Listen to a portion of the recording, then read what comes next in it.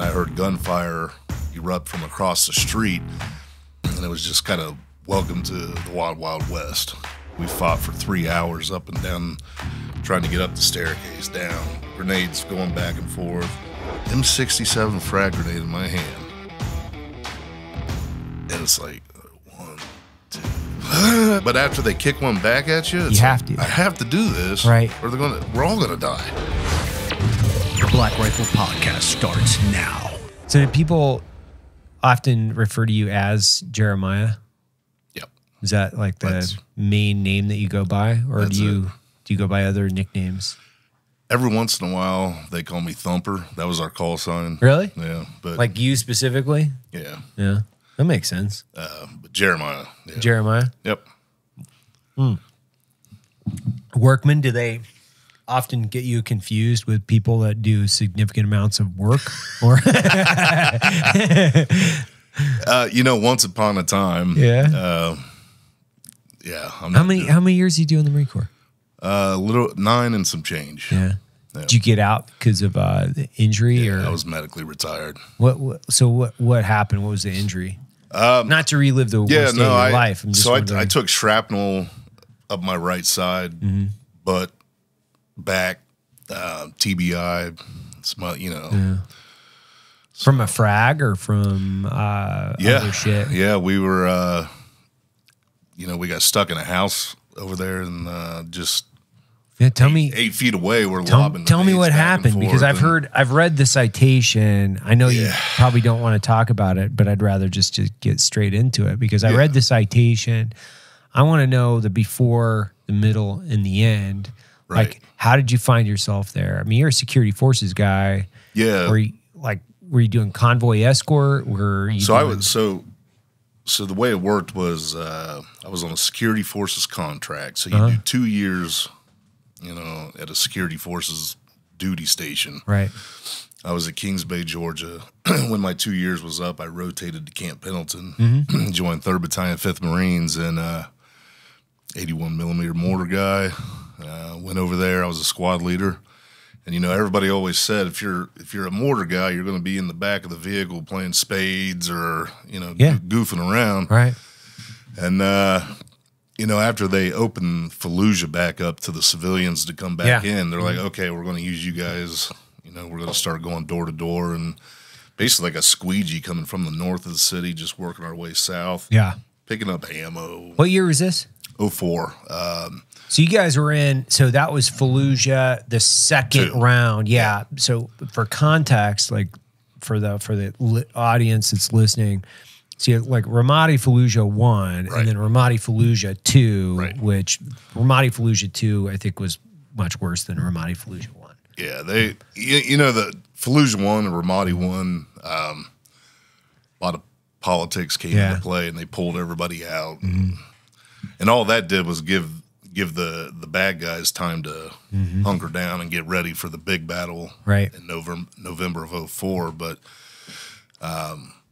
we just started we were going door to door, and I was actually across the street. I had 7 or 8 Marines with me. We were doing our thing, and I heard gunfire erupt from across the street. AK, the distinct different sounds and rattle, the rattle, and you're like, all right, what seemed like an eternity to me, it was like 2 seconds. I'm like, okay, this ain't good, right? So I got the Marines that I had. We went across the street, and it was just kind of welcome to the Wild Wild West. There was, I don't know for sure how many insurgents were in the house, but at the end of the day, I believe there were 40 dead insurgents. In one house. We didn't know it at the time, but they were jumping, how they're so close together, and they're jumping from roof to resupply and all that. But, we had 3 Marines get stuck on the second story of this house. And, if they weren't in there, we would have just pulled everybody out, dropped been done with it. Yeah. But obviously we're not going to leave our brothers in there. So we fought for 3 hours up and down, trying to get up the staircase, down, grenades going back and forth. And, we ended up losing 3 Marines in that house. And everybody was wounded. Did you get the 3 Marines out that you went over there to get? We did. And then were any of those guys KIA? Yeah. All 3? All 3. All 3. Yeah. So you didn't lose any of your Marines? Yeah. So, I mean, they were part of my platoon. Yeah. We had just kind of, hey, got it. You guys go on that side of the street. We'll cover this side of the street. So we were all in the same platoon, same. So you're in the same platoon. Yeah. So, but yeah, it went on for 3 hours. Yeah. And 3 hours is a long you've been, time. You're running out of ammo. You got to come out. You're getting more ammo. You're going in. Of course, comms aren't working. Right. Tanks showing up. Once we actually got everybody out, we had, the Abrams showed up, started blowing their main gun into the front of the house. Yeah. But yeah, it's one of those things that it's hard to explain, but people say, you're a hero, you're this. No, I hate that word. I hate the word hero. I would like to believe that anybody in that situation would do the same damn thing. I just call it taking the trash out. Right. We had to do what we had to do. And unfortunately, we did lose 3 Marines. And yeah, it's. Well, I think without going back, I think as you start to look back on that time and you remember it, does it give you anxiety when you remember it and think about it? Yeah, I was diagnosed with PTSD. I was a drill instructor at Parris Island when I was diagnosed. Came straight from Fallujah, straight to the drill field. Probably not a good idea. Right. Excuse me. But yeah, looking back on it, it's there's been a lot of nightmares. There's been a lot of, this things that we go through while we're processing what happened. But what I take away from it, and as the older I get, I look back and I'm like, you know what? I witnessed things that day that it's hard to even put into words. The selflessness, the brotherhood, the camaraderie. People talk about it, but to see it in action, and to see like this is what we do. And I've said it 1,000 times since then that those Marines that I served with, they motivate me every day. When I'm down on my luck or I'm feeling sorry for myself, I just think back to those Marines, that paid the ultimate sacrifice, and I just hope that one day my son is as good as those guys were. You know what I mean? Yeah. And it just keeps me going. How old are your kids? My son's 16, my daughter's 13. Okay. Do you want him to join the Marine Corps? So my son wants to be a Marine pilot. Okay. So, like fixed or he's seen Top Gun too many times. Yeah. Hey man, So, we call them stick wigglers. He don't want to, he wants to be the F-18, Gotcha. F-35 type guy. Yeah. I can't blame him. Right. But he's looking at the Naval Academy. And okay. So, but yeah, it's one of those things. I want him to, and I would be very proud, but my wife and I, we made it very clear we will never push it. Yeah. We'll never, I want him to make his own decision. So, but it would be pretty tremendous. It would be pretty awesome to give him his first salute, Oh, yeah. Was your wife a Marine? No. My wife and I are high school sweethearts. Really? Yeah. Little North Union High School back in Richwood, Ohio, 2,000 people in the town. I was a junior. She was a freshman. My locker was probably 5 down from hers. As we're in between classes, I'm fiddling with my lock, and I'm looking over, and I'm like, damn, she's pretty hot. And, yeah, we just celebrated our 20th anniversary this past August. And, she's followed me around the world. She's been there. She's my rock. And yeah, what year did you join the Marine Corps? I joined the delayed entry program in 2000, Okay. but I actually went to boot camp in August of 2001. So I was at Parris Island for 9/11. Whoa. That's a whole nother. I mean, that was totally the weirdest thing. Yeah. What is that like? Because you're in Paris. You're at Paris Island during 9/11. Like, Yeah. everybody knows. So I'll tell my 9/11 story when you tell yours. Right. You Yeah. go So first. mine was actually, we were in line at the recruit barber shop to get our haircuts. I saw the barbers come running out yelling, you know, we're under attack, we're under attack. Right. And I'm like, what in the hell are they talking about? I'm like, hell, maybe somebody's attacking Paris Island. Yeah. They marched us back to the squad bay, and they're like, get your shit. You know, we're going down to the colonel wants to talk to you. You know, recruits don't talk to colonels. And, you know, he told us what had happened, and but it never seemed real because we never saw it on TV. Yep. No magazines, no newspapers. I graduated November 16th. So you didn't see anything Nothing. From that time until November. So I go home on boot leave on November 16th, and obviously the country is still in mourning. Yeah. You know, it's fresh. Yeah. But I couldn't wrap my arms around it. You know, I saw like the replays and the videos of the planes hitting the buildings, and I'm like, what is, whoa. Right. Like it was weird because I was so removed from it. And it was just such an eerie thing. So when you graduated, and then, you know, obviously you showed up your first duty station, you guys are, I mean, everybody knew eventually you're going to wind up in the show. Well, no, actually, we were actually kind of pissed because my first duty station was with the security forces down at Kings Bay, Georgia. Yeah. Fire watch. Oh, okay. You know, we're guarding nuclear submarines. And we didn't know if it was going to be like Desert Storm or is it what is this? Yeah. But, you know, as young, motivated, hard chargers, we're like, we're upset. We're going to miss the show. Yeah. You know, and that's all we thought about. And when I got orders from there to Camp Pendleton to join 3rd Battalion, 5th Marines, I knew they were going. Right. And I remember sitting on my couch at my apartment in Oceanside, California, watching Fallujah 1 unfold on TV. Yeah. And I just remember, I'm like, I'm so pissed. I'm going to miss it. Yeah. That's all I kept thinking. I'm going to miss this. And this is why I joined. And who would have, you know, obviously ended up in Phantom Fury. And so, you know, things worked out in weird ways. But yeah, I remember, I was just remember being so pissed and irritated that I was going to miss it. Do you wish you would have? No. No, you know, a lot of bad things happened. Yeah.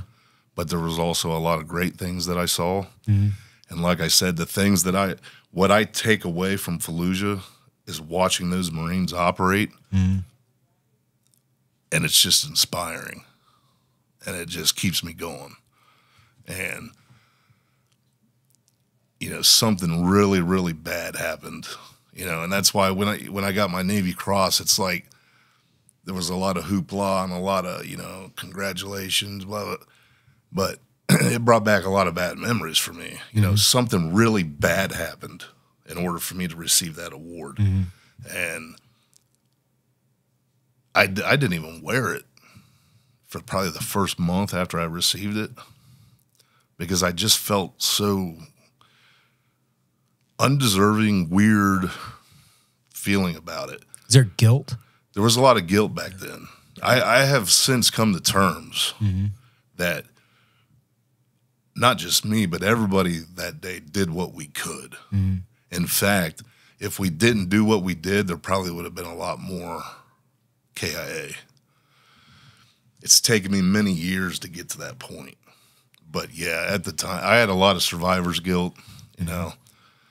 I led these Marines. I was the first in the stack every time, and it's just mind-boggling to me. Like, the guy behind me takes an AK round through the shoulder. I'm like, how did that not hit me? Like, and you know, you're always second guessing and questioning stuff. And you know, I just turned 40 last month, and I'm like, it's all starting to make sense. Like, you just can't control. You know, it happened. We did what we could, And war's a nasty thing. And I think the thing that really bothered me the most for the longest time is talking to these Marines, talking to their parents before we deployed. It's like, I got your, we're good. Right. I got them. Mm-hmm. And then to come back without them, that was tough to look at the parents. But, like I said, I'm able to look back now and know that what we did that day probably prevented a lot. It could have been a hell of a lot worse. Mm-hmm. So that's interesting. I read every other year. I read Helmet for My Pillow, and obviously, like there's a couple different books out there that I think E.B. Sledge has written. The China Marine, Helmet for My Pillow. There's another one. I kind of go back because it puts things into context for me, and in no other war story actually creates context for me in that way. Whereas, like, I'm not in Peleliu. I wasn't there. Right. I wasn't, in Oki. I wasn't there. Those guys, it provides depth and dexterity to what I did, and more importantly, some context to what they went through. Like, I think there was I would say there was a lot of romanticization of war before I went. Right. And I have a fully new and more profound respect for, the guys that went from Normandy and to, all the way through Europe, and then the guys that fought their way through Southeast Asia. Like, fuck, it's unimaginable. Like, my war wasn't even close to their war. Like, yeah, I think about that a lot. My grandfather, World War II, and when those guys when they left, they didn't. It was 4 or 5 years. Yeah. If that happened now, and I can't even. We were on. Depending on what branch you were in. If you were a Marine, you did a 7-month pump, came back for. Yeah. But you knew at some point you were going to come back and hopefully see your family. Right. When those guys left, there was no end in sight. Mm-mm. And so you're right. It's like the only way home was victory. It was either the $1 million wound, right? Like the, victory, or the fucking worst wound, right? Which is like in a bag or missing limbs. Right. Or, hopefully, because a lot of those guys, like, they're keeping their fingers crossed, like hoping I just get the good one, like the through the butt cheek, doesn't hit anything. Right. Like, yeah. And I met, this is years ago. I met a lot of guys from Iwo Jima. There was an Iwo Jima convention there in D.C., and I was a young sergeant, probably, but to sit there and to hear the stories, and it just gives you goosebumps, It's like, man, and not knowing if you'll ever go home, it's mind blowing. I don't think I really believed them, to be honest with you. I didn't believe them because I would talk to, guys that were in Vietnam or World War II, and there were phases, right? Like, that could never happen. Right. Like, that's crazy. Like, no way. Right. And then you go. Right. And you're like, oh, yeah, that can happen. I remember it clicked for me. I was talking to a guy one time, a Vietnam MACV guy back early on. He was telling me about how he called in an airstrike on a battalion of North Vietnamese, and he like just napalmed an entire side of a mountain and just like cooked a battalion. Right. And he just like, he was sitting on a, on an OP with a group of other guys, and he was watching a battalion just burn to death in the middle of the jungle. Like, and I was like, really? And then going and then seeing the full power, like, because you don't have the actual dexterity of what true combat power looks like until you're part of the machine. Right. Then it scares the shit out of you because it is so incredibly powerful. Like the invasion, watching MLRS like really clack off for the first time, or watching like, you know, mortaring a city after city, like for hours and hours. You're like, okay, this not only did this happen, now I think they turned the volume down on their stories to some degree, because seeing it is different. Yeah, there was a movie, I think Flags of Our Fathers, and then they did the version that was from the Japanese standpoint. Yeah. And I don't know if you remember the part where they look out, the Japanese, and they see all the warships out there. Yeah. And they're basically like, oh, fuck. Like, it's here. Yeah. It's here. And you're right. I mean, I couldn't, I'm just glad I was on, you know. I'm just glad I was on that side. Right. Like I thought about that a lot, where what would it have been like to be on the other side? Like I would have been fucking scared out of my mind, man. Like I couldn't imagine. Like the first time that I saw a no shit company of Marines and the firepower a company of Marines would bring to a gunfight. Right. It was wild. I was like, this is wild, man. Because we had 4 gun trucks, you know, a couple 50 cals, and like, you know, things were loud, but they weren't like, you put a company of Marines and you let a bunch of pissed off 18-year-old like kids cut loose. Dude, it is wild. Yeah, let them do what they've been trained to do. It's like taking a leash off a Doberman. Yeah. You know, and it's like, whew, shit. Yeah, it's been pretty amazing over the last 20 years. John Ripley, I don't know if you've heard that name. There's a book that was written about his what he did in Vietnam called Ripley at the Bridge. It's the bridge at Dong Ha. He stopped like monkey bar style swinging under this bridge. Oh, yes. Oh, my gosh. Yes. So one thing that I will always cherish is our family, my wife, my kids weren't around, but we got to be friends. No way. Really? And we would go out and spend Thanksgiving with his family out in Radnor, Virginia, out in the middle of the mountains. And his sister, I remember we're all sitting around Thanksgiving after dinner, you know, everybody's, and I remember her saying, you know, we hadn't heard from John in a long time, but it was like Walter Cronkite in the evening news, and there's this Marine running, carrying his M16, and the whole time there's pockmark, you know, he's getting shot at, and his sister goes, "That's John." Their mother come running in and said, "Where?" And she said, "That is my John boy." They knew, but they were scared shitless because he was getting shot at, but they were so thankful to see him alive. And I mean, if you read this, you know, he and what's really crazy about it is once he got all the explosives set, it didn't go off. You have a division of NVA firing on this bridge while he's doing his thing.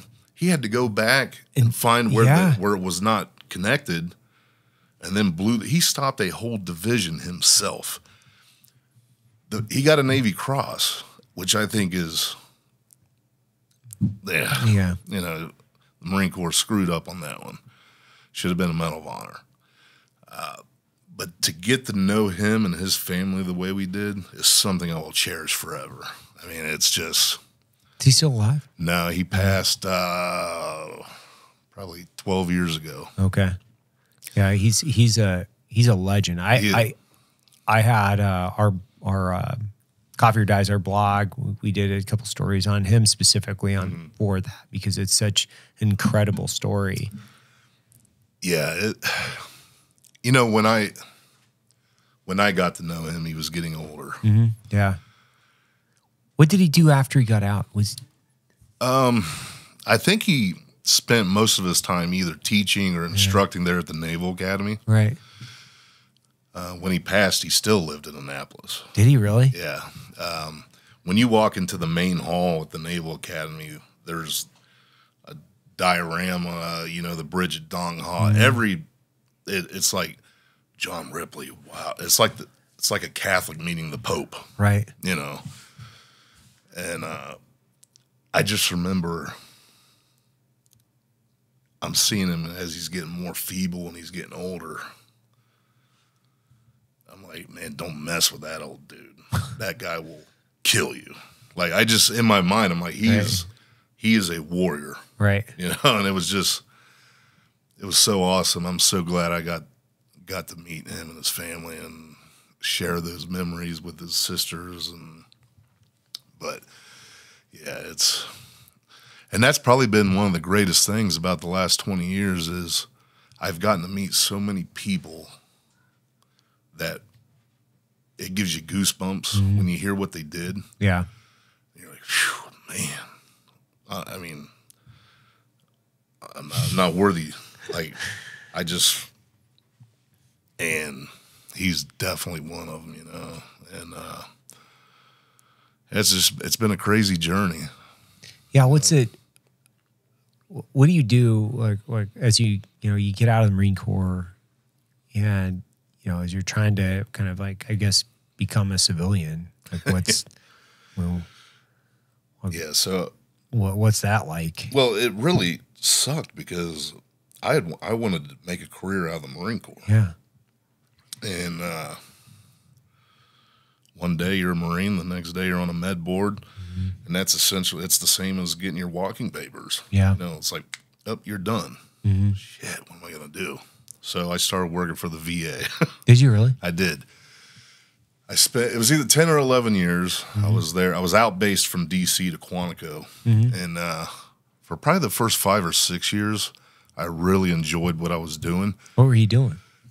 All the Marines and sailors at Quantico that had been put on a med board, I filed their VA claims for them. That way, when they got through the med board, when they left the service, they weren't waiting 2 years to get their benefits. Right. They walked out with their benefits in hand. Yeah. And I know we saved lives. Yeah. Because you leave, you're financial trouble, you're fighting with the VA. So I felt really good about what I was doing. The problem is, after 5 or 6 years, and I feel like it's anything with the damn government, the bureaucratic red tape bullshit, I couldn't help people. Yeah. Like a young Marine come into my office, it's like a very simple fix, but I'm not allowed to do it because it's not in the SOP or, right. Yeah. I'm like, it's so simple. Let me fix this. Right. No, you can't do that. So and it was just more and more of me banging my head on the wall. Like, what in the hell? Do these people do they care about veterans? Right. Or are they just here collecting a paycheck? And it was when COVID hit, I came home from work, I sat in a lot of traffic over there on 95. Yeah. And I walked in the door, I looked at my wife, I said, we're moving home. She goes, what do you mean? I said, we're going to Ohio. She said, well, what are you going to do for work? I said, I don't know, but I'll figure it out. We sold our house, we packed our shit, we moved home to Ohio. And, I've been dabbling in different things, private security, right. Cells and things of that nature. But yeah, it was very difficult, that transition. Not because I couldn't adjust. I'd been in enough social situations. I could handle myself in any situation like that. Right. It's just, I want to do something that's meaningful, and I know that I'm making a difference. And it's hard to find. Yeah, it is. It really is. And for somebody to give you the access or the authority to say, you know what, go do good things. Not, you can't do that. Right. Meanwhile, we've lost however many people to suicide and things because of stupid shit. That a lot of it, I think we could have. What do you think, like from the stupid shit perspective? I mean, seeing it for all those years, I'm not asking you to be, Right. you know, like critical, but like be objective in the criticism. Yeah. Because I mean, there's a huge percentage of vets. I get these DMs all the time. Like, you know, I've been dealing with this injury. I can't get this through the VA. I just had one last night at 9:30, and I always respond because I'm super concerned most of the time around, you know, people's psychological health and whether or not they're going to take their own lives. Right. And like it's a big concern. It's obviously a pressing priority. So I always tell them, I'm like, get a VA advocate. Like, you know, if you're trying to do it yourself, sometimes that's not. It's tough. Yeah, it's tough. I believe, first of all, I believe that when the wars broke out in 2003, I don't think we, and I say we, the DOD, was prepared for when we came back. Right. I believe they're doing a hell of a lot better now. But at the time, it was total chaos. I mean, when you came back, you were turning your rifle into the armory, and there was a corpsman standing there picking his nose or doing whatever he was doing. Are you having any issues? Well, who would say yes when it's going to prevent you from seeing your family? Nobody. You know? So I think we've figured a lot of that out, but a lot, you know, the VA, and I honestly don't believe there's anybody that works for the VA that wakes up and says, I'm going to work to screw over a veteran. I don't believe that. Yeah, you're right. But I do know that there's people that their give a shit factor is very low. They've never served or whatever the case may be. They don't get it. Right. And you probably know, you know, I need help. Well, call this number, the suicide prevention number. Well, how can you call the suicide prevention number and get put on hold? Yeah. Just stupid shit. And it's like one hurdle after another. And I do believe they've gotten better. And I'm not trying to be critical. I'm just being completely honest. I worked there for 10, 11 years. Not enough manpower, you know, you name it. There were so many things going on, but I do think we're getting there. I don't quite understand, and maybe you can explain it to me. Why is there two different systems? So, for instance, in this is, you know, when I get out of the Army, I have my medical records, Right. And then I have to go to the VA to get a disability rating. Right. I never quite understood why there's a separation of church and state from that regard, which would be, I don't know. Yeah, the only thing that I can think of is if that responsibility fell onto the branch or the DOD. Yeah. I don't know that anything would. I mean, hey, that's fair. You yeah. know, we'll just call it the green machine is here for one reason. Yeah. And that's to locate, close with, and destroy the enemy. Right. That's what we're here for. Yeah. So part of me is glad that there is a separate federal organization that's there to do that. Right.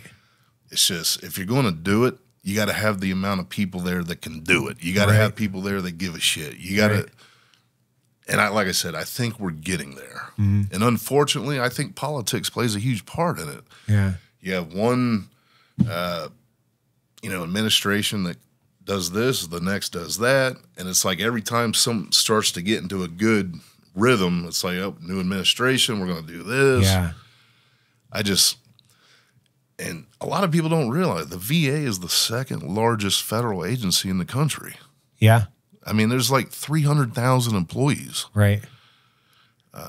What's the first? Do you know? DOD. Oh, yeah, that makes sense. Yeah. Yeah. Yeah. So anytime you're dealing with that amount of, people, you're going to have the red tape and the bureaucratic bullshit. So, but I do, like I said, I think you go back to 03, 04, 05, hell, even clear up to 09. Yeah. It was a mess. It was a mess. It really was. I mean, there's no other way to describe it. I do believe that they've gotten better. If we can't get you in at the VA within 30 days, we're going to send you to an outside provider. Right. Why did it take 10 years for somebody to figure out that that's what we need to do to get people help? Yeah. But we're getting there.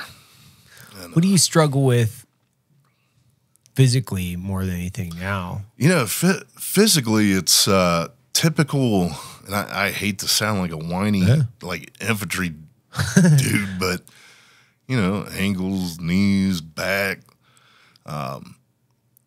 But you learn to live with it. You know, I refuse to take pain medication. Yeah. The strongest thing I'll take is leave.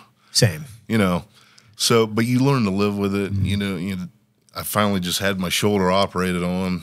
I got to a point I couldn't throw the football with my kid. Right. And I'm like, I got to do something. Yeah.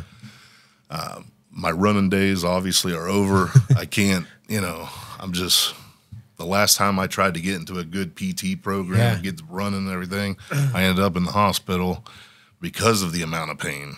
Yeah. And like what happens? Is it like your back mainly? Lower back. And I had a jump school ankle injury. And when you're 22, 21 years old and doesn't matter. You're like, whatever. But, you know, and the doctors and all the adults in the room are like, you know, that's going to turn to arthritis when you're 40. Right. Well, shit, I'm 40 and it hurts. Right. Yeah. You know. It often echoes in my head like rent's coming due, motherfucker. You know, like that goes in my head where I'm like, oh, man, all those like every time I would just like step out and suck it up. Every time, like I never saw. You know, I never went to medical. I never saw shit. Like there's nothing. You couldn't get me to do any of that ever. Unless it was like I could not perform at all. Right. Which would be like pneumonia. And even then, or whatever it was like I broke both my hands one time and my back. So I broke both my hands, my back, and my right foot. And I was finished work that day. And I drove myself to the hospital. Right. And it's like on Fort Lewis McCord. And I drove over there and they're like, yeah, you have 2 broken hands, a broken foot, a tailbone. Yeah. And I was like lifting shit and like putting stuff away. But I was like, I finished work and then I drove myself over there. Right. But as you know, the culture, it's like, don't be that guy. Don't be the guy. Yeah, I mean, sick bay commando, whatever the hell you call it. It's like, don't be that guy. No, because that guy, like, that guy was like, we all know that guy's like, we used to call him Chinese jump boots. You remember that? Like those boots that they'd have to wear if they got like for hairline fractures or whatever. And that was all the dudes were like, they were just weak, right? We were looking at those guys like, you just can't suck it up. Yeah, man. It always, the movie Heartbreak Ridge, when the lieutenant's like, I would join you in the field, but I've got a dental appointment. You know, it's like every platoon had one. Yeah. It's like, don't be that guy. You're just, so yeah, I mean, anybody that's worth a shit sucks it up. You don't go to medical. You get out, next thing you know, you're 40, and you're like, damn. I feel like I'm 80. Yeah, I'm 46. And I'm 46, man, and I'm like, it's constant for me. Like I just had it's a calcification cardiac scan to see what my where if there's any buildup in my heart. I don't have the results back yet, but yeah, it's $70. You go in, you can see what's going on because every male in my family's died of a heart attack. You know, but I was thinking about this yesterday. I'm like getting into this machine. I'm like, you know, like to get my heart scan. I'm like, to be fair. Like I've done, you know, I've chewed a dump truck loaded fucking Copenhagen in my life, right? Like I've tried to kill myself multiple times with liquor. I've had a very stressful life, you know, like from, you know, multiple deployments to, you know, starting this coffee company. I drink, you know, a tanker load of caffeine every day. If this thing isn't like, like ready to blow up, I don't know what is. Like just come like exploding out of my chest. Yeah, it's. And I wake up in the morning and like everything pops and whines and hurts. I joke with my wife. I'm like, you know, I just hope I don't tear my ACL getting out of bed in the morning. It's like, you know, I slept on the pillow wrong and I'm down for 2 days. Yeah. I got a kink in my neck. Yeah. Like, But yeah, no. But you know what? We laugh and we're joking about it, but it just I try to keep it in perspective. You know, like I got all my limbs. Same. Yeah. You know what? Yeah. I'm able to wake up, be a dad, be a husband. And I just, you know, you think about those that didn't make it back, and it's like, man, we're pretty damn lucky. You know, I'm just glad to be vertical. Same. I think about it every night that I've had kids. I was sad. You know, I had a significant amount of survival guilt. You know, I think that the anxiety, you know, not necessarily PTS, just like high levels of anxiety for no reason at times where you're like, what? I don't quite understand that. But I don't have some of the other things like I sleep, like I just can't sleep in the context of I have like insomnia. Right. But it's not, I don't have nightmares. Right. I just have insomnia. Like I'll be up and I can't go to sleep, and I can't go to sleep till 4 o'clock in the morning, and I don't know what the fuck is going on, and it doesn't matter. It doesn't matter. So I'm like, all right, well, I guess I'll work or play chess online. Right. You know, when you go to the doctor and they're like, are you sleeping good? Hell yeah, I got 4 hours last night. And they're like, what the hell? Like, that ain't good. No. Like, but 4 hours of good sleep to me, you know, because a lot of us, we just don't sleep. And for me, I was telling Dave earlier, it's like, I don't have nightmares. I just don't sleep. Yeah. That's my big problem is I don't sleep. Like when I do, like man, if I get 5 hours in a row, are you kidding me? Like you feel I'm like doing fucking cheetah flips. Like, it's like, yeah, this is great. Yeah. And you know, I think those are the big issues that I wrestle with. It's like, man, I try to get as much sleep as I can. Like just trying to work myself up to just get 8 hours. Like just get 8 hours. And you know, I've got blackout curtains, I've got noise machines, I've got a cooling pad, you name it. Because like when I start to focus on things, like I focus on them. Like I don't sleep. I go through it. If I'm having a hard time sleeping, I won't even sleep in the same room with my wife, because if she moves a toe, I'm up. Yeah. And not only am I up, like I'm not only up, but I'm ready. Like I'm ready to go. Like it's the lights are on, like I'm fucking ready to go. That's exactly how it is at the Workman Casa. Really? Yeah, and my wife, she's like, "You're on the hamster wheel." I'm like, I'll wake up at 4 in the morning. And I'm like, damn, I got to go here. I got to talk to, you know, and I'm just planning, and I'm like, my mind doesn't shut off. It just wants to keep going. And yeah, so 4 or 5 hours of sleep, man. I'm like, I feel pretty damn good. Yeah, my mind feels good. If I got 8 hours, I don't know how I'd act. Dude, I feel like when I get 8 hours, like I feel great. I feel like myself. I like most of the time, I for years I was just like a zombie, like walking through life, like, you know, participating in it. And I think, you know, kind of going back to what I started at, it was like, you know, for years I dealt with a lot of survivor's guilt. Yeah. And then my kids made me appreciate like what I have 1,000 times more. Right. And it didn't accelerate, because as a single guy with no kids, I didn't have it as much as no, I had it as more, but then I had kids and I was like, oh man, I feel so like really, really fortunate to have this life with my children. Right. And I get to go home and read them stories every night. I get to get up in the morning. I get to watch them eat, and then I get to hug them and be with them, and as a, like, you know, really create these incredible bonds with these fucking special human beings. Yeah. Outside of the military, I can't imagine having a deeper relationship with anyone, because these are incredible moments.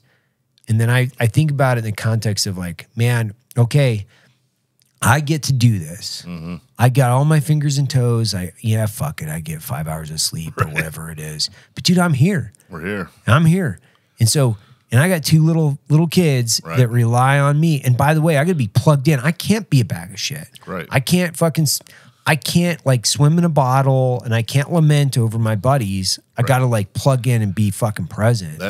you know, I was telling Dave on the way here, I said, you know what? My kids probably have saved my life. You know, 100%. Like you said, we can't swim in a bottle. You got to be present. You want, and that's every day when I wake up, I'm like, I'm vertical. Yeah. My feet are on the floor. Another beautiful day. In Ohio. In Ohio. The corn's growing. The beans are growing. You know, it's like, I can't complain. No matter how bad of a day I'm having, and there are times where I got to stop and put myself in check. Yeah. I'm like, look, asshole, you're still here. You got 2 awesome kids. You got an awesome wife. You got friends, family. Quit bitching and live your life. Man, that's fucking good advice, because I can't tell you how many times, like countless number of times, I've had to be my own first sergeant. Right. Like, I am 10 miles up my own ass. Like, suck it up, motherfucker. It's game time. Like, you don't have a choice. Like kicking my rack, getting myself up. Like, you put a smile on your face, positive, professional, and polite. I don't give a shit. Like, I don't give a shit if you're having a bad day. Right. You know what? You know, Somebody your else buddy is doesn't having- get your buddy doesn't get to have a bad day. Right. He doesn't get any more of those, right? So suck it up. Yep. Like, I tell myself every day, probably, suck it up, Buttercup. Like, it's an ongoing mantra of like, suck it the fuck up. And honestly, it's one of the things I'm trying to teach my kids. Like, dude, it is a skill to tell yourself to just suck it up. Yeah. You know, because it's normal to have a bad day here and there. Yeah. It is. But to just, we can't have bad days when you got kids running around. Thank God my son just got his driver's license. I was starting to feel like the town Uber. I'm like, fuck, I mean, so he's driving, so it's lifted, you know, but yeah, it's like, I don't have time to sit here and piss and pout about shit. Right. I got to be on my game. What do you think? What are the things that you think are problems for our peer group, like from a GWAT veteran perspective? You know, obviously you've taken a look at it, like our peers, and you've said, okay, these are the things that plague us. What are they? You know, that's very tough, because like you got a message last night from somebody at 9:30. I get those messages and it's like, man, what, you know, I'm trying to put myself in their shoes. Like me 10 years ago, what, you know, because I was going through shit. Yeah. It's like, what can I tell this guy to help lift him up? And, you know, I can't put my finger on it. I don't know. I think some of it is just leaving the institution and becoming a civilian. Some people just can't do that. Yeah. You know, there's that piece. Yep. Then there's the employment piece. Like, damn, I wore a uniform every day. I didn't have to pick out clothes. I didn't have to do shit. I knew what to do. Now I'm working in the corporate world or whatever I'm doing, and it's like, wow. I mean, I think it's just the shock and awe almost of transitioning from the military to the civilian world that a lot of people struggle with. I think if you can find gainful employment or do something where you feel like you're engaged and that you're helping or you're, you know, but it's a good question. I have so many friends that got out of the Marine Corps, and it's like, they're miserable. I mean, absolutely miserable. And I'm like, dude, your kid's playing high school football, you know, you got to, come on, man. Like, Yeah. I was like, I don't know. I don't know, you know, and everybody's different. You know, what worked for me doesn't work for him. And, you know, I can tell you one thing for me, and Yeah. What's worked for you? yeah, so I've done every type of therapy there is, you know, on this planet. what really worked for me is when I finally, a lot of people are like, do you pray? Are you a believer in the Lord? And I'm like, yeah, I believe, yeah. Yeah. But did I really? I started praying about stuff. And it's so soothing for me. And it may not work for somebody else, but for me, when you've taken every medication on the planet, when you've done all the different therapies, the hyperbaric oxygen chain, you name it, I've done it. Mm-hmm. Going to bed at night and praying for another great day. Yeah. Please allow me to have another one. Mm-hmm. You know, it just, that's for me, you know. I tell people that. Some people take it and run with it. They're like, man, you know what? I feel like I just got an elephant off my chest. Mm-hmm. But it don't work for everybody. You know, it's like, I wish I could fix, that's my thing. Like, I wish I could fix everybody that's having issues. Mm-hmm. You know, and that's why I wrote Shadow of the Sword. I felt like, because, you know, people don't raise their hand. In our line of work, people don't raise their hand and say, I've got issues. Right. We just don't do that. Yep. So I thought, you know what, if I write this book, and me being a Navy Cross recipient and the Marine Corps had me on this pedestal and everything, if I can write this book showing people, letting them into my world and my struggles, that it's okay to raise your hand and get help, if I can help one person out there, then it was worth it. Mm-hmm. And I can't tell you how many people, that book came out in 2009, I cannot tell you how many messages I've gotten, not only from veterans, but wives, mothers, aunts, uncles. Thank you. You saved my kid. And I'm like, it gives me goosebumps. Yeah. But I'm like, that's why I did it, you know, because people feel alone, and they get isolated. Yeah. And so, yeah, I've seen this with a huge category of my friends, which is they get out, right? So whether they retire, a lot of guys right now, they're retiring because, you know, they got in at 18 and, you know, 22, whatever it is. I'm 46. So my peer group of guys, they're retiring. right. And, you know, a lot of them transition over to, you know, work at the CIA or DIA or one of the other IAs. Let's call it what, you know. Yeah. And then some of them transition to do something completely different. Right. But I've seen where I find it personally, where I find it most like beneficial for me is like just being around other vets, like just being around other guys where you can say, yeah, just like, I can't imagine getting out and then being alone, like being alone in the corporate world where there's no other buddy, there's no one else out there that you can have a conversation with around like, yeah, you know, like, hey, like the conversation we just had, like we don't have we both have 4 or 5 hours of sleep a night. Like I'm not having nightmares. I just can't sleep. And then go, hey dude, what are you doing for this? Like, what are you doing for this? Right. And unfortunately, I think a lot of guys, they detach themselves from their tribe, especially when it's a warrior-driven culture with a warrior-driven tribe. And then they go and they put themselves with a bunch of, we'll call it grass eaters, right? Or what I lovingly refer to as seed sorters. I love it.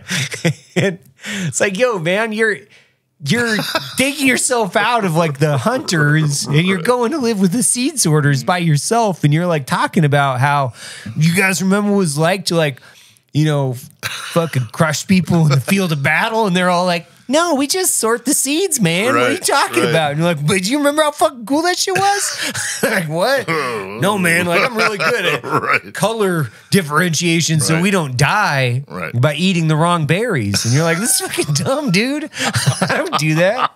It's fucking crazy. But it's true, you know. True. And the thing is, like, you leave, I don't know, let's say Bragg or Pendleton, and you leave and you go back to Smallville, USA, like you said, there's nobody there that shares the same, nobody there that ate the same shit sandwiches as you did. And, like in Richwood, Ohio, I'm the commander of the local VFW. Yeah. But there's 3 of us that are actually veterans. Really? I mean, they're all social members but it's a small... But luckily for me, like, we've been talking about, I keep busy with my kids and my wife and this and that. But there are those that go back and they're isolated. Yeah. They don't have it. It's like, fuck, you got to get out of there. That's the thing I love about, like, my company is, like, dude, I come through here and it's like, I got, former E9, Sergeant Major over here, former E7, former this, former that. Like, at the end of the day, all of us are basically, especially enlisted guys, we're basically just fucking E5s, right? We grow up. We have like more, sort of, but I mean, like nobody really likes to be around the guy that was a real sergeant major because he's a piece of shit. He's an asshole, right? He's like, oh man, look at these uniform standards. Hey, dude, like nobody likes you. Nobody, haircut. Yeah. Nobody like was into that. By the way, is any fun whatsoever. Like it's like, fuck, you remember that? Like, and so I can cruise around here and like make really fucking just egregious statements about fuck crazy shit. And people are like, that's funny. And by the way, it's still kind of like being in a team room, right? You're like, it's still kind of being in a team. And I remember, and I don't know who in the hell said it, but I remember hearing a good SAR major say, "No crack drill team from 8th and I ever killed anybody at combat." And I'm like, he's a good one. Like, that's true. Because they're walking around, they're like, "Get your thumb along your trouser seams, you nasty thing," and it's like, dude, just shut the hell up, man. We want to go do real shit. I used to always think about that. When I was thinking about, like, wouldn't it be cool if there was like, you could take 2 different militaries, right? And the Marine Corps could recruit all those guys that wanted to be like show ponies, like just like, hey, ho, hey, like wearing all their fucking cool shit. And then you have like all the fucking dirty, nasty combat guys are like, they don't do any of that show pony shit. But the show ponies, like, they just like, they do all that stuff back home. They're all like talking about uniform regs and doing all their cool stuff. And then you got all the guys over here. They're like fucking beards break and like, glass in case of war. Yeah, they're just like, really incredibly. Let them off the leash. Yeah, just let them off the leash. Like they just live out there. Like maybe they have their own island. Like who the fuck knows? I can't tell you how many times I've heard, he wasn't a real good garrison Marine. My God, you should have seen him over in Iraq and Afghanistan. He was and I'm like, that's what we want. Yeah. Like, I want somebody that's going to kick the door down and do, give somebody the business. Yeah. Yeah. And you can see those guys. The interesting thing is, like later in my career, you'd always like be able to figure out real fast, like who you could depend on in a gunfight, right? Like you'd be like, oh, that guy, it's like, there's like common personality traits where you're like, okay. Yeah. So you are who you are. Yeah. Starts with a P, ends with a Y. Like, that's who you are. Got it.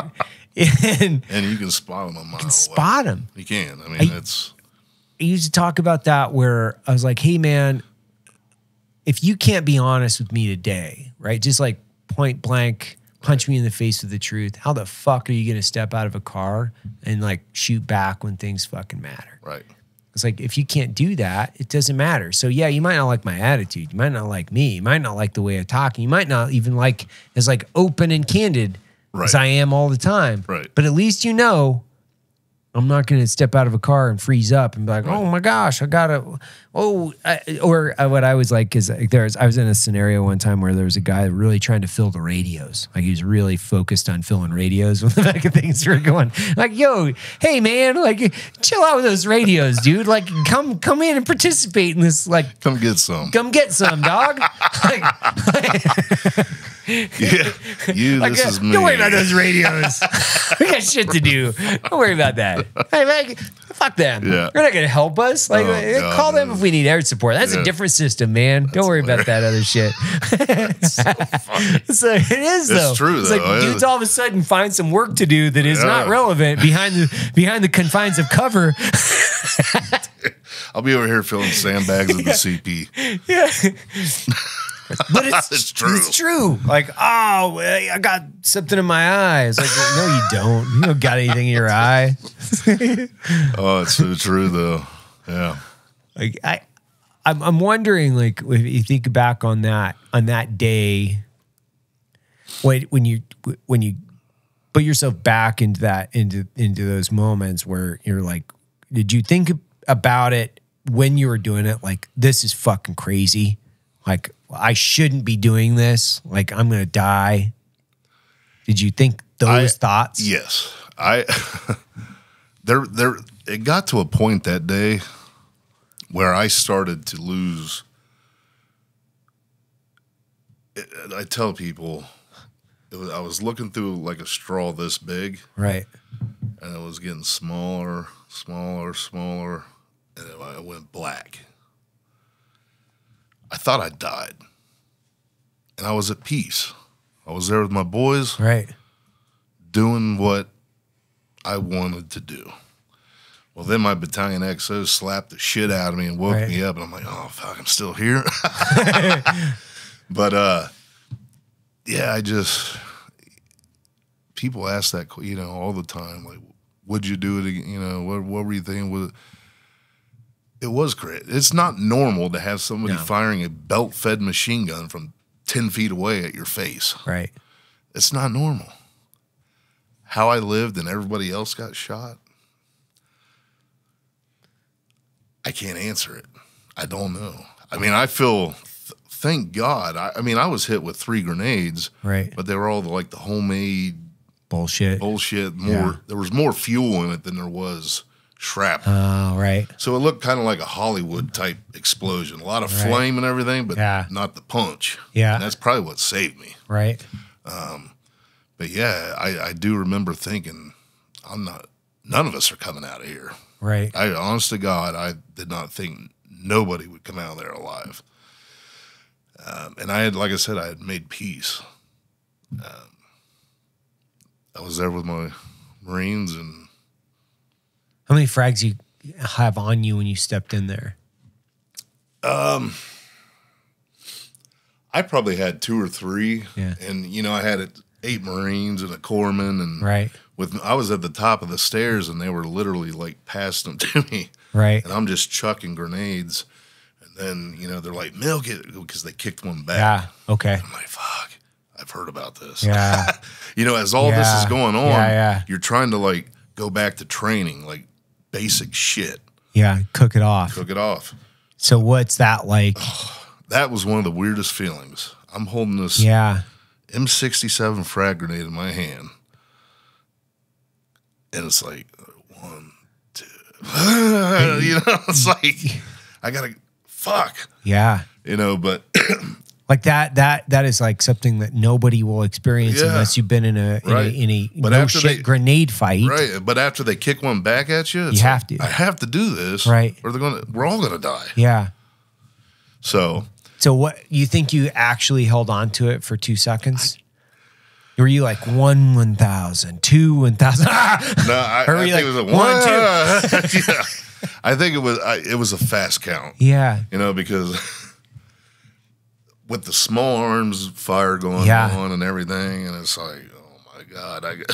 And the guys, like I said, they're like, milk that mother. Well, I used to think about that all the time. Where I was like, I fucking hope I am never in this circumstance. And thankfully I was never in that circumstance. But I was like, I never want to be in a situation where I have to cook one of these off. And it would be the worst feeling on the planet. And you know what? I wasn't thinking this in the moment, but after the fact, I'm like, this was built by the lowest bidder. Yeah, that's what I always thought about. I was like, what if they didn't get the timing right?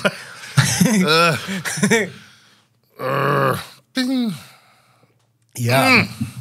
Fuck. That's what I used to always think about because I'd like, you know, be hucking grenades or whatever. And I'm like, how do we know for sure? Yeah. That, and knowing my luck, like thinking about Murphy's Law, by the way. Murphy's Law is like, I would have thrown 3 frags before. Now I got to cook them off. And knowing my luck, I'm going to get the fucking one. It's like, boom. Or I'm going to miscount. Because, you know, you're in the space-time continuum and you're like 1 1,000, 2 1,000, but you don't know what real time is. Hey, it was, you know what? Looking back, when all the guys started yelling, cook that motherfucker, cook it. I'm like, I am. They're like, shut it, you do it. I'm like, because you're right, man. It's like, this was made by the lowest bidder. And how do we know for sure? And I used to go out and throw frags like all the time because I was like, because that was the thought I used to always have was I don't throw enough grenades to really know, not only know like, do they have a delay, but do I know I can actually put a grenade where I need to be able to put it? So I used to throw grenades every day. Like I'd go out on the range, like if we didn't have anything going on, I'd go for a run and I would do like grenade tosses and shoot like left side, right side. I'd go fucking do a bunch of shit and shoot grenades and RPGs and fucking whatever. And I'd do all the guns because I'm like, I never know if I'm gonna have to be shooting an AK on target, or maybe I might have an RPG, and our guys carry RPGs, so I was like, I'll just fucking carry whatever. But dude, I used to always think of that, and I used to always think like, please, for the love of God, never find me in this situation where I gotta cook this fucking thing off. One of my buddies was in a car, and they were in this like low vis armored car, and they were in Basra back in the day, and he got his thumb shot off, and he had, so they had like a crowd of people around him, and they were point blank shooting into this car with AK-47s. There's like 3 of them in there, and they're just turning this car into Swiss cheese. So armor's coming out, and they're like, we got 1 shot to get this thing like get out of here, and they gotta break the seal, and they gotta throw this frag out, but they gotta cook it off. So he cooks it off inside the car, but then he gets his thumb shot off. As soon as he opens it 3 inches and he tosses it out, he gets his thumb shot off, or one of his fingers, right?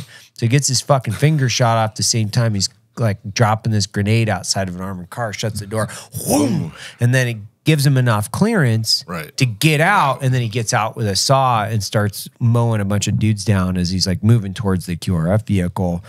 But I'm like, so now you're sitting inside a car, you're surrounded, and you're getting guys that are like clacking, like just like rattling off AK, like point blank into the fucking armored vehicle.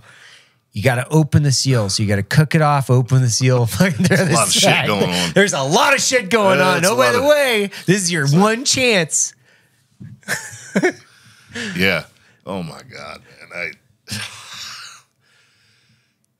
You know, it's funny because I remember, there are things that I remember very vividly from that day. And then there are things that, you know, I'll tell, like, this is from my point of view. That's why I'm like, no, remember what's his name was there and he did that. I'm like, oh yeah, I remember that. But the one thing I will never forget is when they started passing the grenades. Yeah. And I cooked the motherfucker. I'm like, oh God, here we go. Did you guys tape the tops? So did you tape your pins? So guys would take this and they'd take like a electrical tape, and they would wrap one around the pin and then wrap it, and then you'd have to pull it, and you'd pull the whole thing out. You guys just had frags, exposed pins, no tape, right? No tape. Yeah. So we'd have tape. So like the first time I was like unwrapping this fucking grenade, I was like, I'm never doing this again. This is the dumbest shit. I don't know who fucking came up with this, but this is the dumbest shit I've ever done in my life. Yeah, they were even, I think at one point when we ran out of M67s, they were passing up like flashbangs. Oh yeah. Those, but at the time, I didn't give a shit what it was. Yeah, who cares? If it went boom and made a noise and was loud, yeah. it would at least keep their head down long enough for us to put some smaller, some suppression fire. And it was 2 or 3 bedrooms. Right. We were at the top of the stairs, and there were bedrooms that they were firing out of. So, and I was remembering back to like School of Infantry when I'm a private. Yeah. And you go to the grenade range, and like you said, he's like, pull and throw, and you're the arm out. And you go to throw it, and you're like, damn, that's actually heavier than it seems. So at least for me, the first one I threw, I'm like, man, I look like a freaking jackass. You're concerned with the way you look from it didn't nearly go as far as I thought it would. So the next time I get up there and I'm like, damn, I threw it over the damn thing. So all this shit's like running through my head. But thank God that day it was better. All I had to do was get it in the doorway. Right. Just throw that son of a bitch in the doorway and let it do its thing. Right. And then one came back. They kicked one back, blew us down the stairs, and like I said, at that point is when I thought I was gone. Because I felt it hit my leg. Oh shit! And I was sitting against the wall. XO slaps the shit out of me. When I came to, I was throwing up all over. I think it was a mix of adrenaline and just dehydration and all kind. I mean, but I do remember, like, I'm still friends with Todd DeGrossier. Like, man, I was at peace, man. You had to go in there and fuck it up. Thank God. But when he woke me up, I'm like, I'm still in this fucking hellhole. That's what I just remember thinking, like, oh, I'm still, oh, God.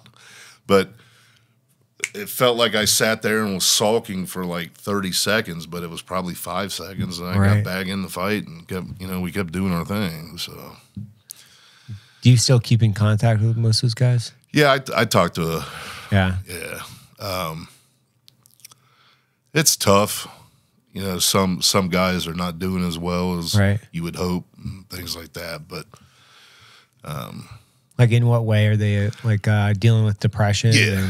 Mental health stuff, and it's like there's no magic wand, there's no magic pill. No. I said earlier, everybody's different. Therapy one-on-one may work for these guys. It didn't help me at all. So. I would tell guys, I'm like, I'll tell you like a couple of things that I know for a fact. Like, alcohol has never helped anyone's anxiety or PTS, period. It's never done anything for anyone. It's never done anything for, it is a fact. It is a fact. It is a fact. One of my closest friends, he committed suicide last year, actually almost to the day. And I haven't drank since, right? Because like, you don't, when you have a brain injury and you have kind of a brain injury on top of, we'll call it, a stew of toxicity in the sense of like maybe you add some chemicals to it and some alcohol, you don't know what you're going to come up with. Right. And I know for a fact I don't need it. I don't need it to live. It doesn't make my life better. It doesn't do anything for me. You know what it does? I've seen it fucking ruin, end lives, ruin families, wreck people's entire ability to look at things positively and look at their kids and connect into their families. It doesn't do anything for me. I'm not sitting here, by the way, going like everybody needs to stop. I'm just saying like I don't find benefit to it, and I don't want to run the risk of jeopardizing time with my fucking family or time with my friends. And there was a time with 15, 20 years ago where we did look to alcohol we thought it was hell, but I agree with you. I'm at a place in my life now. I will still have drinks in a social setting, but I'm not sitting in the garage or the basement, with a fifth of Jack Daniels, trying to numb myself. Yeah. But yeah, you're right. Nothing good is going to happen. Nothing positive is going to come from it. It's just. What do you think about the use of? Have you heard of anything in the psychedelic treatment area? Like, are you talking to a lot of people that do that? Like, I know several, like the microdosing and things like that. Yeah, I personally don't. I don't do it. Yeah, but I do know folks that have and are currently doing it, and it's been tremendous for them. I'm not a doctor, but you're not. Just to clarify, So, but I think in a controlled setting, a controlled environment, there probably is some benefits to it. You know, veterans, athletes, a lot of people are doing it. So I can only assume that it's helping a lot of people. Right. Yeah. I'm interested to see, like, from, peer groups, because I've seen a lot of people it help. I've also seen a lot of people now, they've been turned on to them, but then they're also using them more recreationally than anything, which like, hey, that's going to happen. Like, statistically, anytime you do something like that, it's going to happen. Right. I do see a significant amount of people, like, it does say that. Well, and this is like a study of like one and me talking to multiple people, like, yeah, it seems to help. And I know that like my business partner, Jared, went down to Mexico and did Ibogaine and with a few other people. And I know that like they've done a lot as far as like ketamine and Ibogaine and ayahuasca and some of these others that are like really substantially helping people's lives. I know. I think, and my theory is, the younger you are when you're exposed to combat, when you're still developing brain, which is like, I think that's part of the reason why I think I've been able to kind of deal with it. I think psychologically and emotionally more appropriately, is like when you're 18, 19, 20, your brain's still like growing. Developing. Yeah. And it's like, I was, 26. Right. So... And you know what? That makes perfect sense. I mean, I was 20 years old. Yeah. Still developing. Yeah. Yeah. I mean, totally makes sense. Because I do, not that, mental health injuries, that it doesn't discriminate, but you're right. Now that I think about it, some of the older folks that were, higher ranking or whatever, they were still in the shit. But I feel like they've dealt with it and they've done better adjusting. And I think so. I think I've seen it, and I've seen most the older guys that have dealt with it, they've been able to deal with it. Right. And the guys that have gotten, like, when they got real, like 18, 19, 20, and then they did lots and lots of reps, like, oof, man, those guys are set up for some significant fallout. Yeah. Yeah, and then, like you said, you throw the alcohol, the booze or whatever, Yeah, you mix some THC and some alcohol in there on a standard repetition, like, it's like a punching bag. Yeah, it's like a rhythm of like THC and alcohol on top of each other, with, we'll call it, bad sleep, like drug dependence, and then you add some painkillers and a few of these other things. Now you have a significant toxic stew in there that is not a recipe for success. Yeah, definitely a recipe for disaster. Absolutely. When you wrote your book, like, what were you? You talked about the reasons why, but what do you cover in your book? Basically, deploying, the experiences in Fallujah, everything that happened, but a lot of it's coming back and my experiences navigating and dealing with my own PTSD. Right. I was there for a while. I mean, I was bad. Really? Yeah. I feel like PTSD, it evolves and it changes. Like for me, when I was 21 and diagnosed, I was still having nightmares,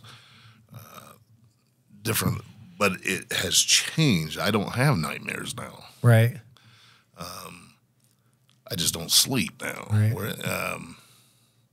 Hypervigilance was there before. Now it's not. Right. It just changes, and quite honestly, I feel like you figure out ways to cope and live with it. Right. I mean, you control it. You don't let it control you.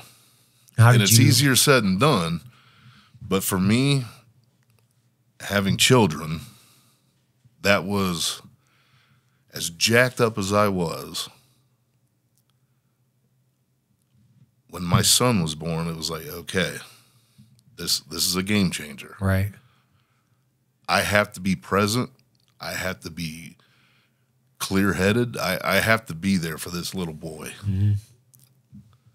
And that's really, I think, what turned me around was the birth of my kids. For me personally, like I said earlier, throwing in, I pray. Mm-hmm. You know, I'm not running around pushing religion down anybody's throat. I'm not, you need to be at church. I don't know. Right. It soothes me. It makes me feel better. It calms me down. Right. And if it works, lean on it. Yeah. So, but yeah, because a lot of people, I think people were expecting it to be like just a war book, like a story of war, but there's that, but it's coming back and the hurdles and, almost like you're walking in the sand, 2 steps forward, 1 step back, 2 steps forward. And that was my life for, it felt like 5, 6, 7 years was, man, it's like there's a record playing and there's a scratch in it, and that needle just keeps hitting, that same scratch. It's like, how do I got to get over it. Like, I'll never forget what happened, nor should I. That's part of my life. That's part of me. Yeah. But I have figured out ways internally, whatever's around, my wife, my kids, whatever, I learned to control it and not let it control me. Mm-hmm. And I wish I could rattle off an answer and say, this is how you do it. Mm-hmm. I just can't. That's the hard part. It's like, some of the things I've kind of learned is like, once I was psychologically at ease with dying, when I went to combat, I was like, oh, cool. Like, okay, so this is the deal. You're not going to get out of here alive. Cool. I was way easier. It was way easier for me to cope with what was happening. Like, those were all the things that were going through my head. Like, I assumed I would die. Right. And then the things I worried about wasn't death. It was, okay, well, I'm going to be missing a limb, and which limb is it going to be? So you're like, man, I hope it's not my right hand, because I love jerking off, or say, like that's the conversation you're having. And yeah, man, coming back, I'm like, well, I just kind of like, and I think the last few years it's been good, because I think Iraq is once you accept that, one, you're alive, and two, like, Iraq or your war will be with you every day for the rest of your life. Right. You just accept it. Right. You'd be like, hey, man, shit's going to be there. Okay. You know what? I'm not going to solve any of it anytime soon, but I got the rest of my life to figure it out. But today, I got to be a good dad. Right. And that's spot on. When you're really down, when you're at rock bottom, sometimes life can be minute to minute, hour to hour. And if that's what it takes, and this is what I tell people, hour to hour, let this next hour be a good hour, and then build upon it. Small victories, because there are people that if they make it another hour, that's a great thing. That's huge. That's how bad off they are. Yeah. And it's just, I don't know that I was ever that bad, but, I wrestled with my issues, and, like in boot camp, it's like morning chow, lunch, dinner. Yeah. I never saw a clock or anything. I didn't know what time it was. So that's how you got through the day. Yeah. I was like, okay, I made it through half a day. I'm having a good day. Then here comes my kids. It's like, damn, I got something to live for. I have to be here, and I got to be clear-minded, and my kids deserve this. They deserve the best of me. So, but there are those young guys out there. They don't have families. They don't, and they're. Those are the guys I worry about. And how are they dealing with it? With a bottle of Jack Daniels, or and then that's what scares you. That's what worries you. And I tell them all, call me. I'll talk to you. I don't care if we're on the phone for 5 hours in the middle of the night. I'm here. We've all lost. I just lost a great friend. We just buried him in Arlington, and it's like, God, why didn't he call? Why didn't I call? Mm-hmm. It's like, shit, you just. Well, I think it's like a residual from what we were talking about earlier, which is it's cultural conditioning to not say anything because you don't want to lead on that you might have a chink in the armor. Yeah, and that's how we're built. Mm-hmm. I mean, that's how our mind is configured. There's a reason that we went to the military. There's a reason that we chose our MOSs and what we did in the military. I try to figure out ways too where it's this podcast is like part of it. It's like, hey, you feel like you're talking to somebody. You feel like you can have a conversation with somebody that you might have been in the mill, or maybe you get a greater understanding as to what it's like in the military. But we're constantly trying to support ways that we can go out and like connect people socially, specifically in social events. Like we started this working with these guys, the Veteran Golf Association. They just get out and like play on the weekends in different region chapters. It's awesome. Right. But it's like, you have the VFW, you've got all these different veteran organizations. I think a lot of these, like the first step, I think for most guys, and not that I'm like, I don't want to preach, is like sobriety. It's like, just try to be sober. Right. And not like, I'm not saying like you got to quit and just be like, a teetotaler for the rest of your life. It's like, no, man, like having everything in moderation. Right. Like that's what I'm talking about. When I'm talking about sobriety, like not drinking at all is not moderation, by the way. Like throttle modulation is like, hey, don't get fucking wrecked every night. Like, hey, that's pretty easy. Like, or for some people, really hard. It's like sobriety. Like, like eliminate the drugs out of the system so you can have at least what I say is like a clearly functioning mind. Right. And then like figure out a social connection point where it's like, maybe it's the VFW, maybe it's the VJ, maybe it's like fucking bowling. I don't know, man. Art classes. I don't know. Like figure out ways that not only you can socialize with other veterans, but then pick up a different skill. So that's one of the reasons why we skydive. It's one of the reasons why we shoot bows. It's one of the reasons why we shoot guns. It's one of the reasons like find these socialization points, because the last thing that you should be doing is like dealing with this stuff alone and isolated. Right. Filling your head with a bunch of booze. Like if you're alone, isolated, not connecting with people socially, not learning, because that's the other thing. It's like, hey, go. People are like, I'm not going to take any classes, man. I'm not going to school. It's like, dude, well, there's lots of different things you could do. Like maybe go try to be a chef or fucking diesel mechanic or welder. I don't know. Yeah. Like, but if you don't have any curiosity, which is part of depression, right? It's like,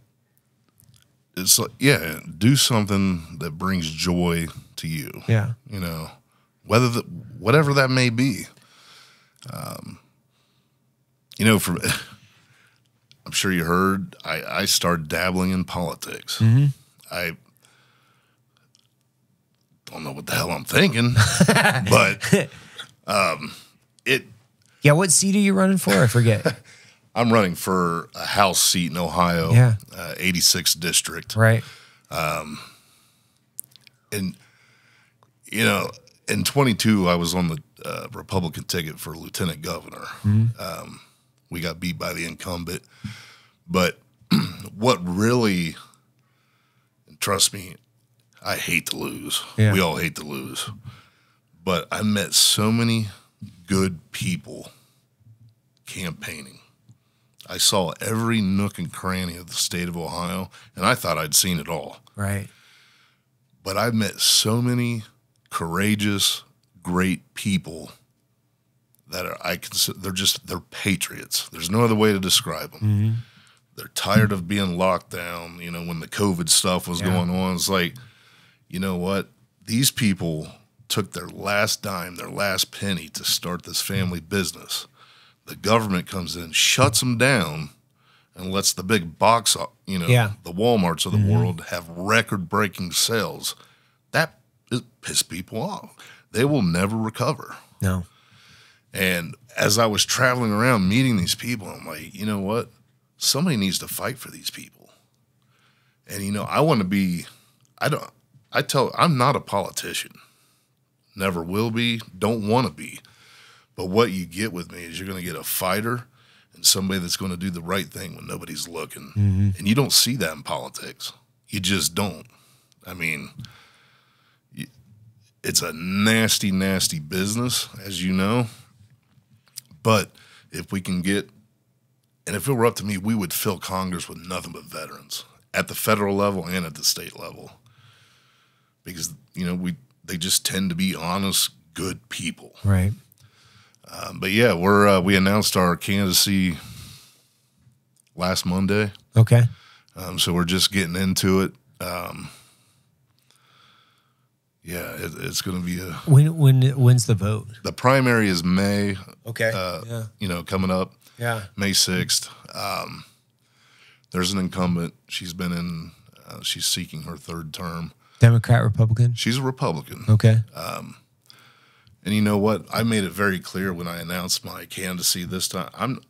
I'm not coming out to bash her because I think up until recently she's done a fairly good job.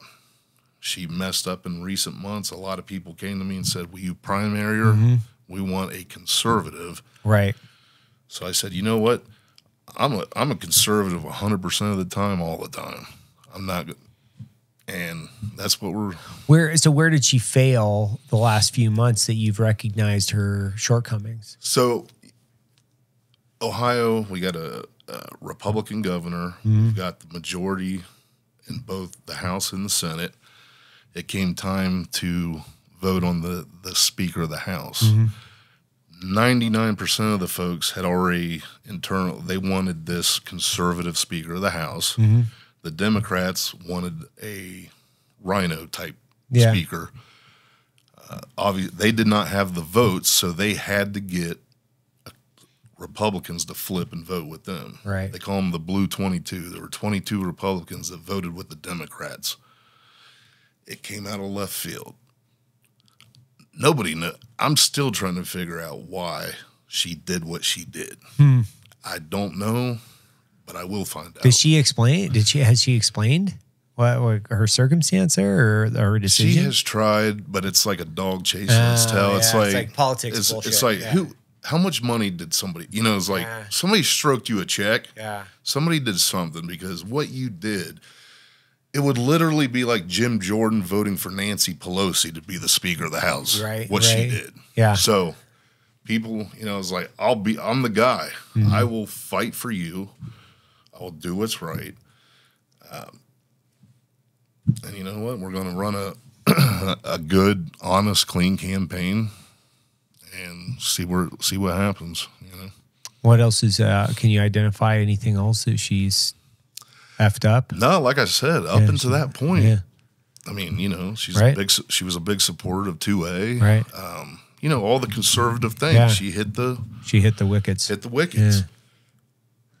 And it just leaves you scratching your head. What in the hell happened? How many votes you need?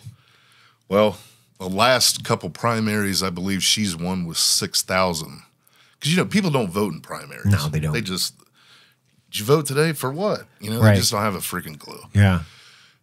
So 6,000, 6,500 takes it. And in our district, if you win the primary, there's no Democrat. Got it. Yeah. You're on them. Yeah, I mean, you're there. Yeah. Yeah. It's right.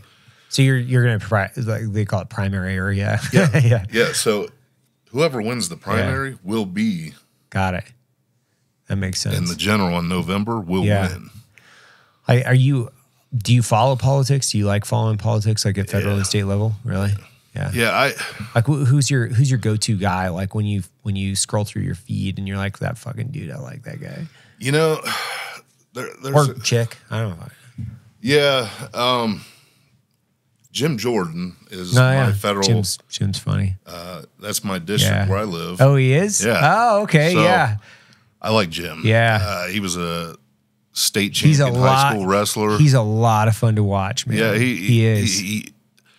That dude can get people fired up. Yeah. I mean, it's hilarious. Oh, yeah. It's like he knows how to motivate people. Yeah. It's like, put your head through the wall. Okay, bam. I mean, yeah. He just has that knack. It's like, I like Jim. JD Vance. Yeah, he's really good too. He just introduced some sort of legislation this week preventing the federal government from mandating masks on airplanes, and Yeah, it's like so normal, like logical people, like thinking logically. On the plane ride here yesterday, I'm like, you don't even have to say it. It's so stupid. And you know what? It's like, I couldn't imagine living in that much fear. I don't know. I'm like, you do you. Hey, I'm the same way. And I don't give a shit. If you want to wear that, I don't care. But don't mask our kids at school. You know, it's child abuse. It really, I mean, it's weird. It's just easier. It's common sense to me. It's strange to me. Like, hey man, you want to wear an N95 with a face shield because you got a cold? You're doing me a favor. That's on you. I don't care. Like, at the end of the day, it's like, I can't be into, when I say this, like, man, I can't be into individual liberty and then expect people that if they're going to do dumb shit, like, okay, dude, that's great. That's America, man. Like, you do you. Like, as long as you're not hurting me, brother, and by all means, don't hurt me. Don't hurt any other bit in my family. Don't hurt anybody else. Like, you do you. Right. And it's like, I don't care what people do in their bedroom. You know, that's another big thing. I don't give a shit what you do in your bedroom. Don't push it onto our children. Second graders should not have drag shows. Yeah. I'm like, stop. Common sense at some point has to prevail. There's nothing about that even is remotely sounds normal.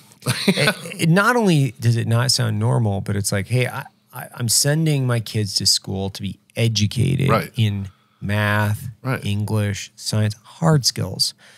Like, these half-baked, like, freshman 101, like, gender studies conversations don't need to be brought down to the second grade level. Right. Like, I don't care. Like, to your point, I don't care. You guys do whatever the fuck you want to do. Like, identify as a tree frog with a fucking umbrella on your head. Don't care. Just don't tell me that I have to teach my kids or that you're going to teach my kids that, because that's where you cross the line, dude. Right. That's where it's like, dude, you do you. Like, go ahead. Like, I'm fucking identify as a table. Yeah, that's cool, man. Like, hey, we'll put some glasses on your back. I don't care. Right.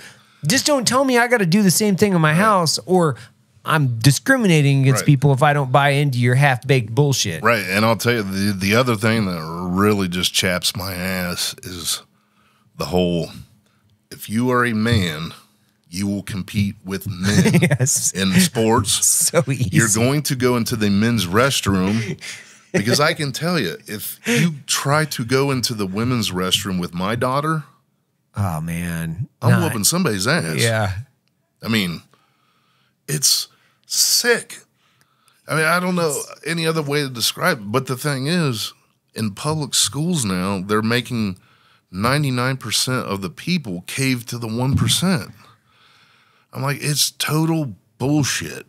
There's cat litter boxes because people are identifying as cats. I'm like, Sorry. It's like every time I hear this, I just have to laugh. See, because I thought it was bullshit. I did too. Like, but I was it's like, real. It's real. And I'm like, is. this has gotta be like, this has gotta be just like internet, like Russian propaganda or something, right? There's like, they're trying to cause some type of like, no, it's real. And you're like, come on, man. Like if I was in school and some dude was like, meow, I'm a cat, you'd be like, what? Are you serious? Like, hey man, I'm not trying to like tell you what to do, but like you're gonna get put to the rubber room for kids, man. Like you're gonna need help.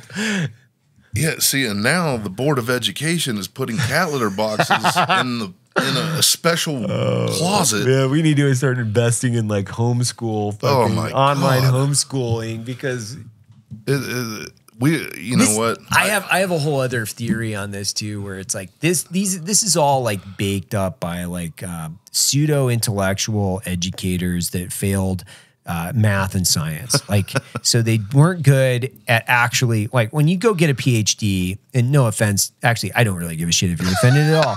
Actually, if you got a PhD and you have it in some like obscure bullshit where it just required you to be a fucking half-baked philosopher, sorry, dude, it's not real. It's bullshit. Like, you got to go actually learn how to do math, and the reason you had that degree is because you couldn't do math and convinced me otherwise, and now this is you trying to get back at everybody else that could do math because you're like, look, I have a real degree, I can drive a national conversation, you know. Look at me.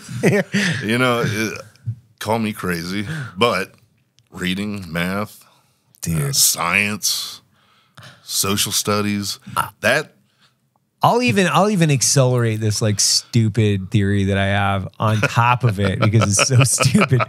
I think part of this is because of the education industrial complex, the education industrial system, whatever it is. What you did was you basically opened up federal funding for all the education systems to have an endless spigot of money that's essentially propped up by the federal government on high interest loans that, by the way, you can't default on.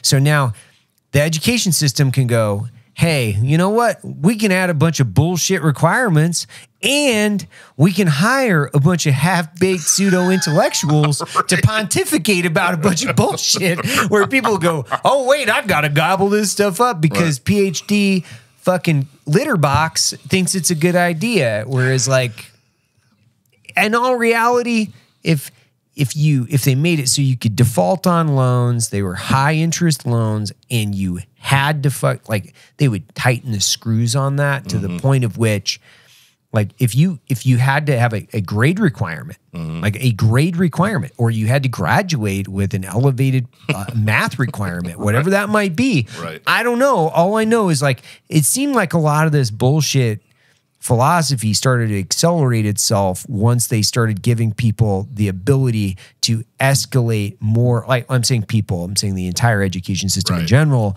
That you had to bake in prereqs, and then you can't default. Like, they can charge you whatever the fuck they need to charge you. They're gonna get their dollars out of you. Oh yeah, yeah, yeah. It is so bizarre. You know, so.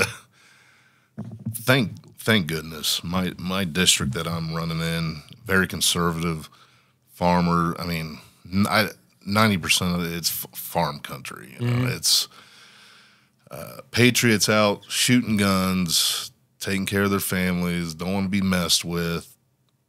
Just we're doing our thing. We're living the American dream. You know, but.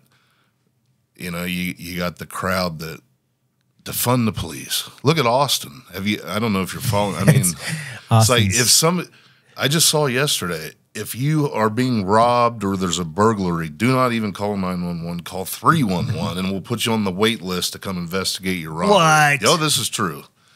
That's in Texas? Austin. Oh my god. Because they were one of the big beating the drum on defund the police and all that crap. So what do you get when you defund the police? Mass crime. Yeah. I mean, it's a physics problem. Man, Once again, these guys need to go take physics. They need to understand energy. Like, they just need to understand, like, hey, if I take some shit off of this, it's going to apply more over here. It's the way it goes. So yeah, I'm I'm excited. Like I said, I just want to be a voice for those people. Yeah. I don't care. I'll stand on top of the desk and bang and stomp and shout for what's right, because the people deserve that. Yeah. You know, I'm not going to, it's just, we're living in a very strange world right now. And it is.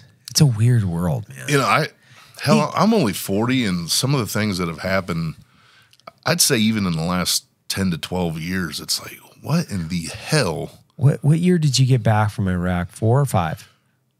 05. 5? Yeah. So you think about it.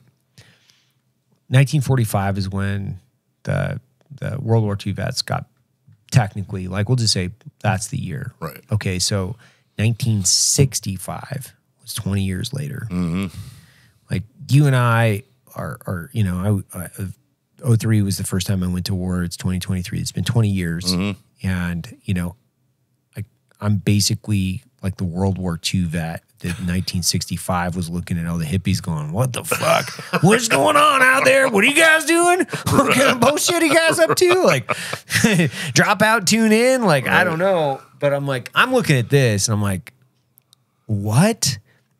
What do you guys? You don't identify as anything? You fuck color your hair, whatever absurd color. Like, and to be honest, I'd be like, man, bring back the hippie beatniks. I'm into that way more than I am like whatever this amorphic, like face piercing, crazy hair, not identified, male, female, whatever this thing is going on right now. Like, bro, I can get all over this other thing where guys like that generation was out like going to fucking Woodstock and dancing in the mud and taking a bunch of acid.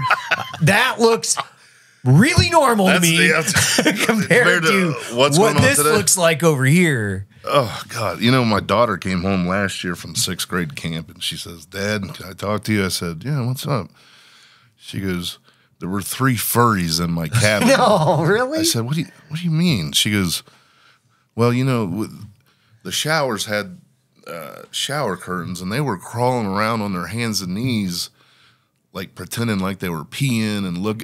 I'm like, no, really? Yeah. So the principal, who was a teacher of mine, I'm like, dude, what is going on? And he's like, you know, they don't subscribe. They're not putting the litter boxes out and all that. But you know, they got a guy that thinks that wants to be a girl, and he is wearing yoga pants to school with his bulge and his junk hanging out, and I'm like, that is not okay. My daughter, the women, the girls should not have to look at that. It's absurd. I mean, God, we're living in a banana republic. It's bananas. It is bananas. It's like, it's bananas. And when you're like, yo, this is crazy, right? Like, hey, everybody, just beam me up. I don't know if like we all got like the water system got dosed all at the same time, and then some of us were left out of this fucking thing, and we're like, hey man, I've been drinking bottled water. I don't think I got the same amount that everybody else did. I gotta like go back. Is this like a public water system issue, or I said, call me old fashioned, but boys go to the boys' room, girls go to the girls' room. Call me old fashioned when I'm just trying to figure out like, hey man, like like black is black, white is white, like gray is gray, yellow is yellow. Like all these colors are real. Like if we start just like throwing around labels and be like, hey, you know what? I'm going to just change around the entire dictionary. It's okay. Who cares? Hey, I'm going to call this tree, you know, frog. And we're going to like whatever I want to use. You won't understand anything. Like the premise of language is to have quite literally an agreement on how we use these like vibrations that come out of our fucking head. And if we just agree on a set of other things where we're like, hey man, this is wood. Cool. I understand what you're talking about. But if you start using like they, them, her, him, she, and different contexts around different sentences, and you're just throwing around different things, like I have no idea what you're talking about. You're talking a different language, and you can only talk with other people to speak that other language. And you know, the really sad thing is the military was the last place where things were normal. No matter what was going on outside, didn't matter. The military is where people went because it was normal. And now that shit is bleeding into the military. It's crazy. You know, it's How? they're paying for the reassignment surgeries and this and that, and I'm like, boy. Yeah, I looked at that number the other day because I was interested, and it was like they because that's like a talking point. Right. Like there's like 15 people that's happened to. And the like, DOD. Yeah, in the DOD. And I'm like, okay, well, not as bad as I thought it would be. Still from a taxpayer perspective. Right. You're like, okay, are these the things that we really need to be paying for? Like, you know, I don't know. I mean, honestly, it's really a question open for everybody where it's like, I think once you're committing to that, shouldn't you be paying for that too? Like, it seems like, I don't know. I mean, I don't like, I'm neglected to say some things in the context of like, not because I'm afraid to, it's just like, I know that there are some people, Right. There's like a small fraction of people where they have like legitimate, like mental health, Right. like very legitimate mental health issues. Right. So I don't like to take away from the entire conversation by saying like, well, I'm not saying it's entirely devoid of legitimate conversation, because there is. And for those people, like, fuck, man, like I feel for you because you have a health issue, okay? But I also think there's a part where there's a trend, Right. I don't know. I think there is. Yeah. Yeah, I'm a big believer that the military is not where the social experiments happen outside the military. Yeah. It should not, in my opinion. Same. It should not be social experimentation inside the military. No. Like whatever is happening outside of the military, like to your point, it's like, you know, they close and kill, right? So, well, you know, the military has I mean, obviously they have one overwhelmingly defined purpose, which is to protect the United States and the United States interest abroad. Right. Period. So, okay, you can't do that if you're concerned with whether or not you're a furry, because if you identify as a fucking cupcake or a tree frog or a cat, like next week, like how are you going to be mission ready? Because you're like, dude, I'm a tree. I can't carry this rifle. I'm growing my leaves this spring. You know, like. Yeah, I mean. Ultimately, it just goes against, to me, mission readiness. Yep. You know, simple as that, I think. I mean, they're good order, discipline, but mission ready. Right. You know. Well, fuck, Jeremiah, this has been good, man. I appreciate you coming out and having a conversation with me. Is there anything else you want to talk about before we roll out? No, we covered it, didn't we? I think so. Where can they find you to donate to the campaign? Yeah, workmanforohio.com. Cool. Yeah. Workmanforohio.com. Yep. We're in that phase right now where we're yard signs, palm cards. You know, it takes money to run a campaign, and so that's what we're doing. We're raising money right now, and I'll be back in Ohio tomorrow, and I will be beating on doors. That's great, man. So, well, I'll go and donate right now. Thanks, man. I appreciate it, man. Yeah, dude. Appreciate it. Yep.